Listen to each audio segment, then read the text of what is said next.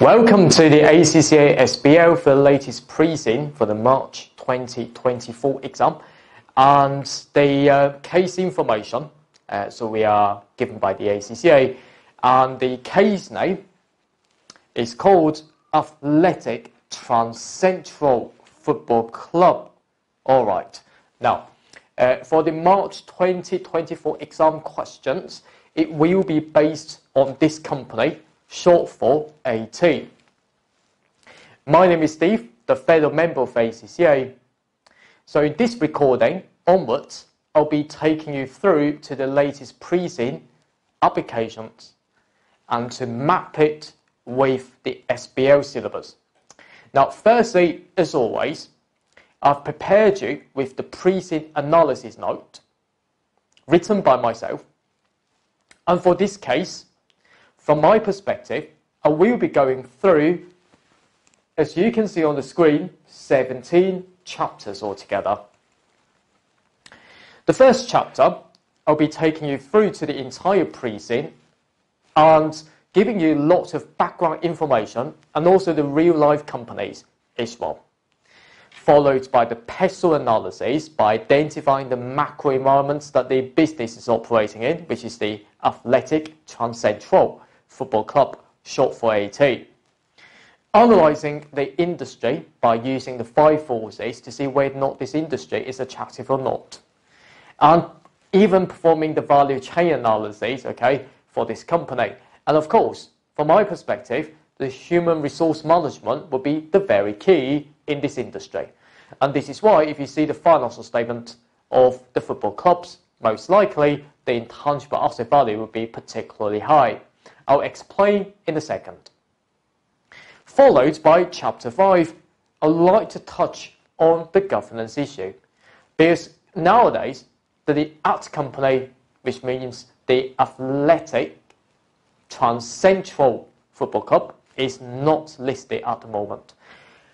And what if it becomes a listed company later on the exam date? Of course, we will need to see the corporate governance issues, followed by the environmental issues, ESG, so building in, the risk strategy, and also related to audit, and also the technology and data analysis will be built in. Of course, in this recording, I'll show you how.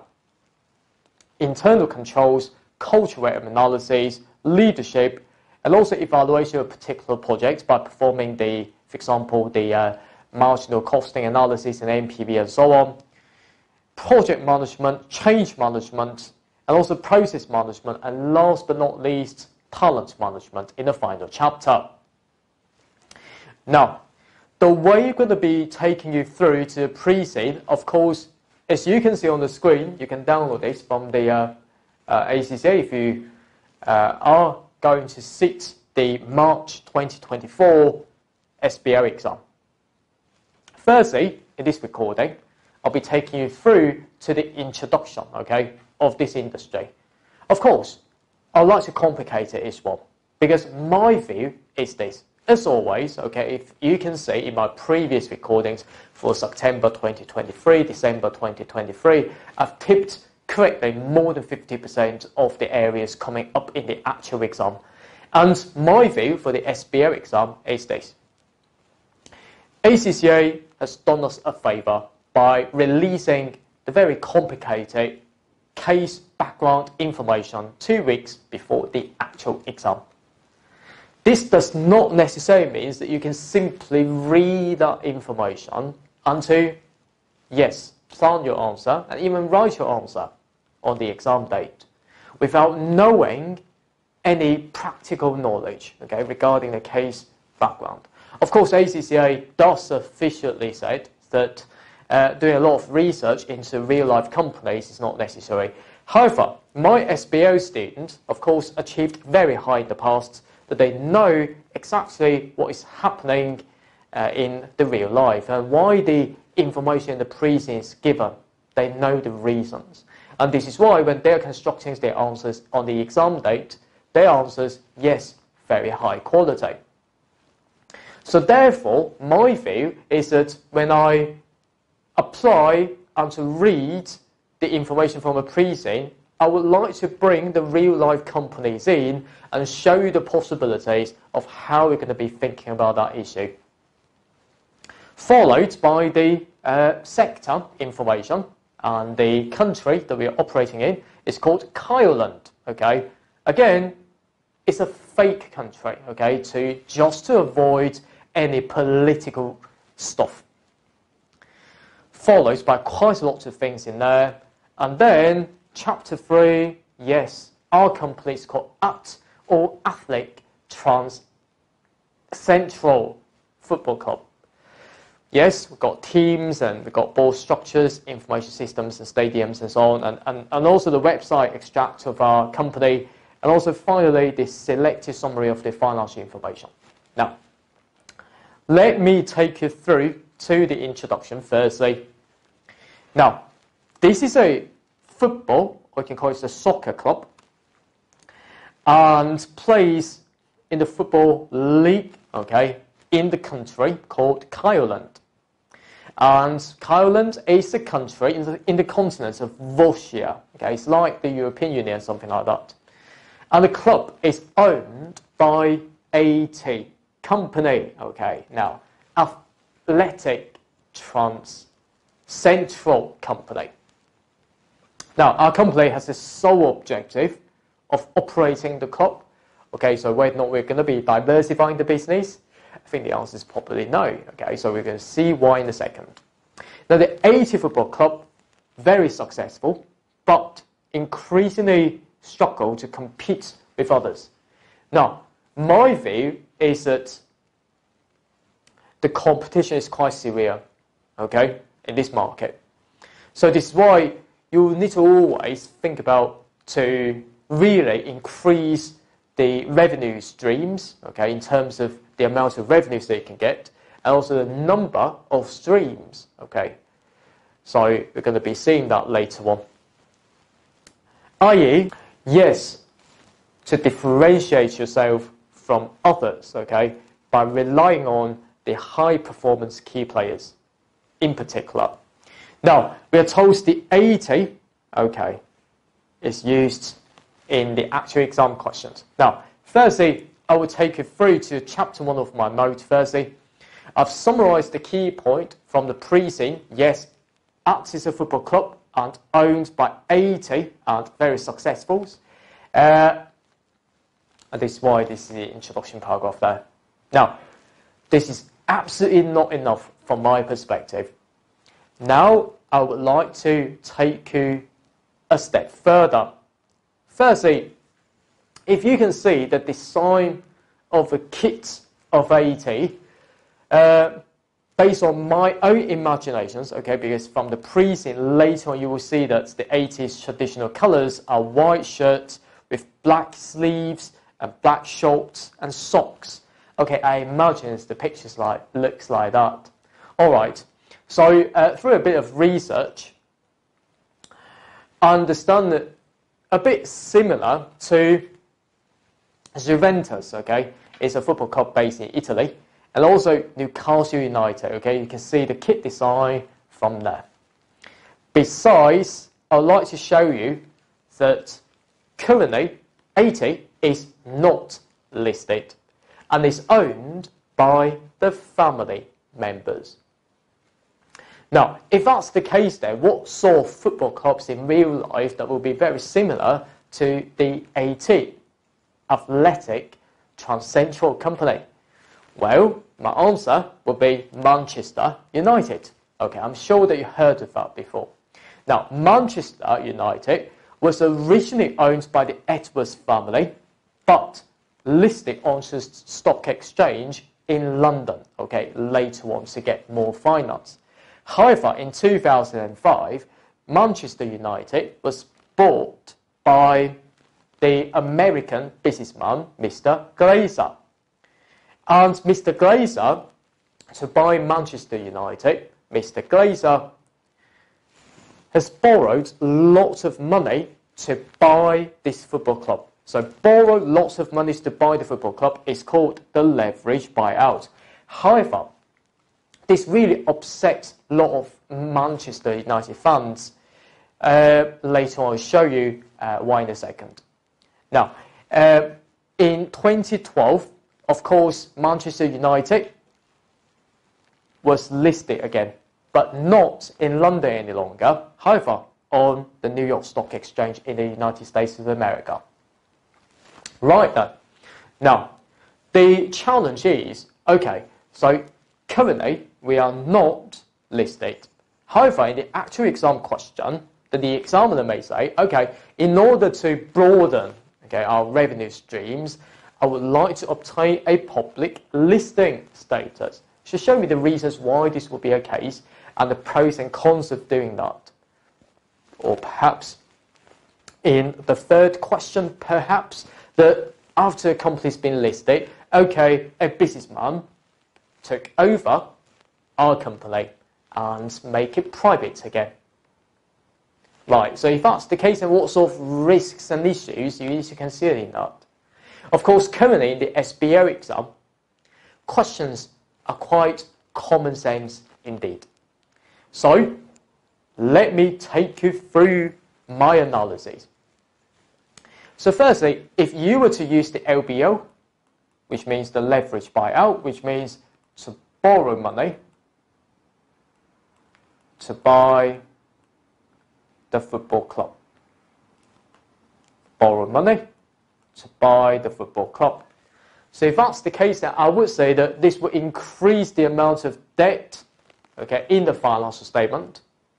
So because the debt is so high, interest expense we need to pay will be so high, and therefore it is highly likely that the football club will subsequently increase the ticket prices.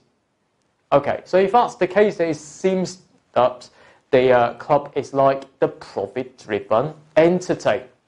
Of course, at that particular moment in time, the fan of Manchester United opposed that.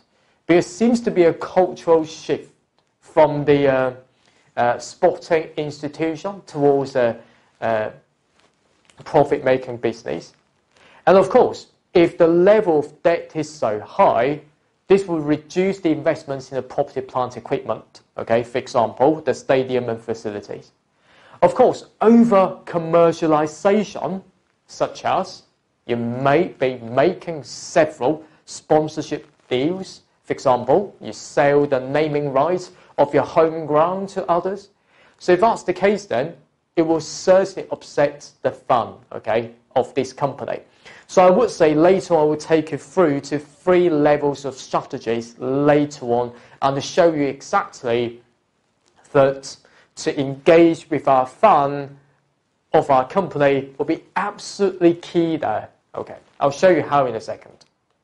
Now, in 2012, Manchester United was listed again. Why? Because it was bought by Mr. Glazer using debt. So to list the company, getting finance from the equity holders, I can use the money to pay debt, so to lower the debt level. At the same time, yes, I can have more monies to expand globally and especially making our brand more popular. So this is why Manchester United have chosen the area not in the UK any longer, but to list the company on the New York Stock Exchange. In order for Mr. Glazer or the family members to get control over that company, he's very clever indeed, because in the United States of America, you can have different classes of your shares. Of course, Mr. Glazer retains the Class B shares, which has 10 times of the voting power than the Class A shares. So of course, maintaining such structure within that business enables the family members to still get control over that company. And of course, in the actual exam question, yes, you can always bring this thought, to your script, that say to the examining team that, if the company goes listed onto the stock exchange, how are we going to be, yes, helping the family members to control that business? Yes, you can use that idea, for example, different classes of shares by choosing where to list your company. Now, The next information I'd like to take you through is the strategies of our company. Of course, according to the ACCA SBL syllabus, we have got 3 levels of strategies. I'm sure they heard of that before. It's like the pyramid, something like this. So on top of that, it's called strategic level, and then followed by a tactical level, i.e. how to compete with our competitors, and the daily work, which means our operational level strategies. I mean, strategies would just to be the ways that you run your business. You can, yes, interpret that as the business model, something like that. And of course, you can also referring to the Drucker's definition of strategies, all about the long-term stuff. Okay, now, I'm not going to be recapping the theory part, okay, of the strategy, but I'll rather take you through to the application of strategies to the AT company. Now, firstly, my view is this. For the strategic part, which means the top level strategy, I would like to look at this, okay, related to AT in 3 aspects. Firstly, yes, we need to think about how to expand the business globally, and then followed by investing in infrastructures, for example, stadium or facilities. And thirdly, I would like to think about the innovation, especially related to the sustainability issues that we can differentiate from other football clubs. Of course, instead of diversifying the business, for example, introducing additional product lines and so on, I'm not particularly interested in those areas. I'm sure that the examining team will not be very interested in those areas, because if you see that the football club never did those things. Now, firstly, expand globally. I would say that there would be lots of cultural issues and even the political and religious issues that you need to consider. So an example I can give you is that when European clubs tour Asia, Middle East, yes, they would find, for example, the language issues, okay? Especially for the pre-season games, that the language barriers, cultural misunderstandings, for example, the customs such as the Muslims, and the political and the religious issues, for example, between Israel and Palestine, and so on. So cultural sensitivity is always, we need to bear that in mind when operating an international football club. To solve this, most likely, yes, investing in local market research of potential differences in culture, hiring regional experts will certainly help. So this means that you will need to put budget on these areas, okay? Making sure they always remember them in the actual exam. Now, secondly, is the infrastructure investment. Yes, from the Preseen material I will show you in subsequent recordings, I've quoted here, is that the attendance for AT's Division 1 matches would just to be 96.5%, is nearly to be full capacity in the industry, which means this is very good. However, I would say that, yeah, sometimes it may be seen as a failure that in the UK, yes, we've got a football club called Tottenham Hotspur Football Club, yes, located in London. It built a particular stadium costing £1 billion UK pounds. However, after it is built, yes, we have also the COVID-19, the attendance, yes, will be quite low. So this means that, yes, the investment was not quite successful. So therefore, yes, project management, you need to look at that very carefully. At the same time, the internal controls, okay? So especially when you're talking about the risk management, to make sure that the project milestones will be audited, okay? So very, very important indeed. Now, the next area from a strategic point of view, at the top part of the strategy, will be the sustainability and innovation there. And here, I'm giving you an example. Another football club is called Forest Green Rovers. Okay, if you see that there. Now, according to FIFA, yes, it's been recognized by FIFA, the Forest Green Rovers Football Club is the world's greenest football club. Now, what it did, okay, as the ESG initiative, is that firstly, from an environmental point of view, it uses green technology to make sure that the lawn will be powered by 100% renewable energy. At the same time, yes, using organic pitch. That's important. So, and also providing vegan manure. Yes, would be the specific steps that it takes. And for the social responsibility side, okay, it makes sure that the transportation will be sustainable. So, for example, providing electric bus services on match days, okay, to the fans and staff. From a governance point of view, yes, the club's owner is passionate about adopting sustainability initiatives, okay, inside the business and outside the business. So this means that this requires the leadership part application, okay, to this company. I'll show you how in a second.